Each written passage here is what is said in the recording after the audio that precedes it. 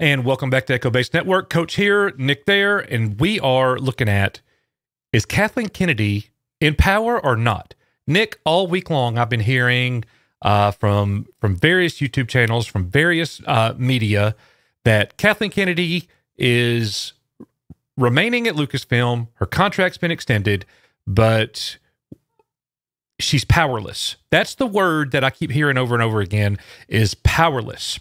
And Yellow Flash actually came out with a video today that I thought was really good, where he basically kind of debunked all of that as just talk. What's your take, just right here in the beginning, of, is Kathleen Kennedy still at Lucasfilm, and is she powerless or not?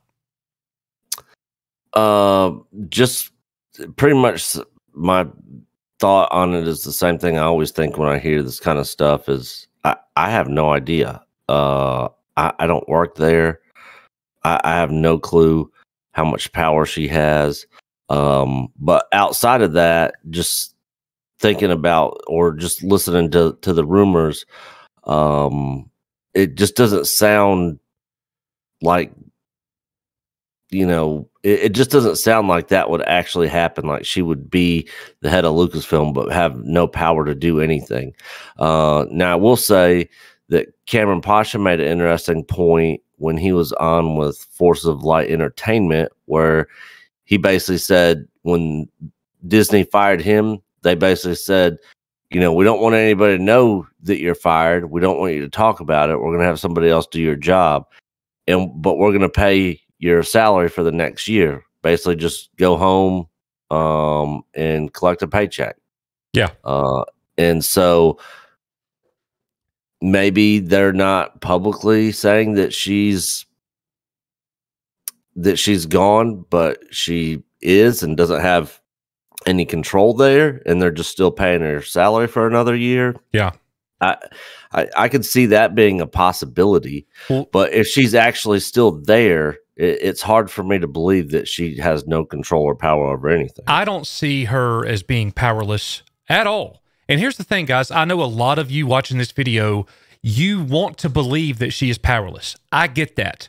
If that is your mindset, like, there's a lot of people who have a deep, deep disdain for Kathleen Kennedy, and they want her gone so bad they can't stand it. A lot of fans will not watch any Disney Star Wars at all until Kathleen Kennedy is gone. I am not there, and I don't think Nick is there either, because our main premise is we just want great Star Wars. We don't care if KK's there or not. But if she was going to be powerless, if they were going to do that to her, she wouldn't be at Lucasfilm right now. She would have, she would already be gone if that were the case. What I think is much more likely, and some of you are going to roast me in the comments for this, but I'm going to go ahead and say it because this is what I think, guys. I think there's a possibility that Kathleen Kennedy, one of two things have happened. She was either brought in and said, this is what you're going to do, get this ship going back this way, or she's learned from a lot of her mistakes. She's finding out what Star Wars the fans will support, because in her ignorance, she didn't know.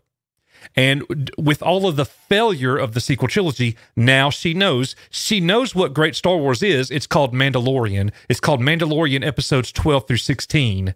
And she's going to let those two guys take the Star Wars movies and run with it and give the fans good Star Wars and get this thing back on track. Well, unless you were just an absolute idiot and dumb beyond measure, you know, you wouldn't do that. But anybody with any common sense, and Kathleen Kennedy surely has some common sense, and I'm not defending her, but I'm just saying, surely to goodness, with all of her experience, she has a little bit of sense about her. If she is allowed to make a change, then maybe that's what's happening. And a lot of people, Nick, are saying that WDW Pro broke this.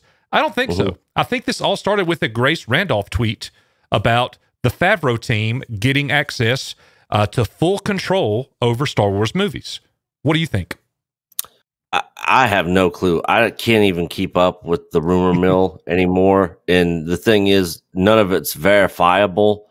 So it's it's all speculation. And I really don't waste a whole lot of time on any of the rumor stuff. If I see something like that's rumor stuff, I mean, I pretty much click off of it and don't even dig into it because honestly, I don't care until something official comes out on what exactly is going on. Everybody's just going to be speculating to that point. Now, I would love for her to be powerless and for her to be out of there. I don't think she should be in charge of Lucasfilm. I don't care if she turned over a new leaf or whatever. I think she did enough harm to the franchise to where she doesn't deserve to be in the position. She's had so many problems with directors and projects and stuff. I think she's just bad for Star Wars, bad for the company, and should 100% be gone. But regardless of any of that, you know, I just want there to be good Star Wars coming out, you know. I 100% agree with you there. I can't even imagine how much great Star Wars I'm going to need to be able to see to even the thought of forgiveness for Lucasfilm even coming into my mind. I think it's unforgivable. I think a new regime, we have to have a new regime. I don't think we could ever, but if they get somebody new in there that's giving us great Star Wars and totally turning it out and the fan base is behind this person, then we won't even think about the sequel trilogy. But I can't see Kathleen Kennedy's face and not think about Rian Johnson and J.J. Abrams and all of that debacle. Yeah. I think the people that she hired in, I think every single one of those people need to be gone. How funny would it be if frickin' Gina Carano took over as head of Lucasfilm? Well, I mean, I know that would never happen, but that would be the ultimate, like, yeah. You know, well, I think a lot of people would jump back on board for Star Wars. You know what? As unqualified as she is, she could probably do a better job. Yeah. So anyways, guys, thank you so much. Let us know in the comments what you think, and we will see you guys on the next one. See y'all. Thank you so much for watching our video today, and we would like to give a special thank you to all of our members. You make what we do here at Echo Base Network possible, and we appreciate you more than we could ever explain. If you haven't already, join the best Star Wars community on YouTube today, here at Echo Base Network, and we appreciate your consideration. As always, you are Echo Base Network. May the Force be with you, and we'll see you on the next one.